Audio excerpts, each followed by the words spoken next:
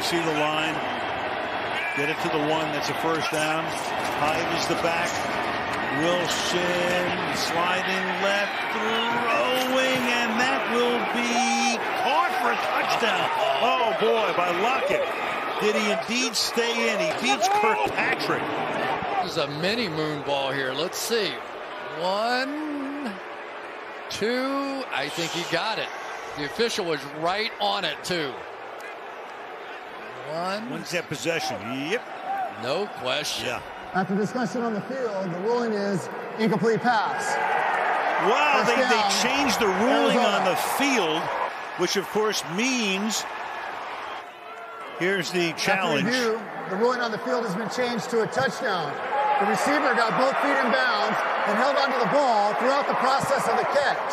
Seattle will not be charged a timeout.